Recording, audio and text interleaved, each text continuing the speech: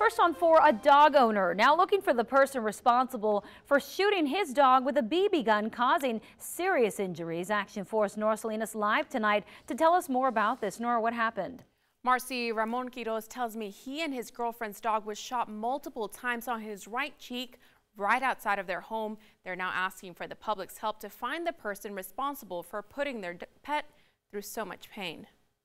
It doesn't take much to notice the swelling on the right cheek of 3-year-old Sonic. The Jack Russell Terrier, who is also deaf, was shot with a pellet gun on Thursday morning. It hurts him, me touching him on the side, so I mean, it is a lot around the face and neck area.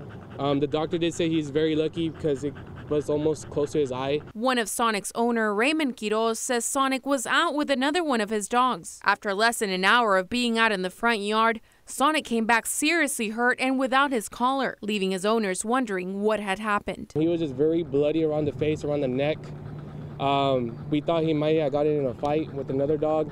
Of course, that wasn't the case. We took him to the vet. Quiroz says the vets at the Arroyo Animal Clinic treated Sonic in emergency care and revealed astonishing results in his x-rays. Saw x-rays, more or less over a dozen pellets around his face, stuck in there still. Sonic was treated and Quiroz filed a police report with the Harlingen Police Department. His other dog, Wilson, is still missing after the incident. We are missing him, and hopefully maybe someone could find him.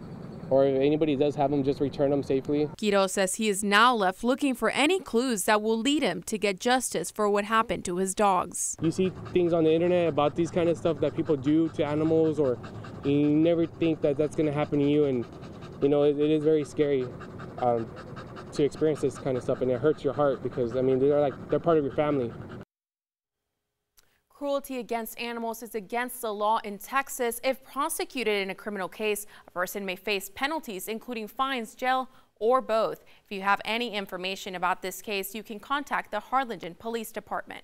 Live in the studio, Nora Salinas, Action 4 News. All right, Nora, we also hope they can bring their other dog home as well.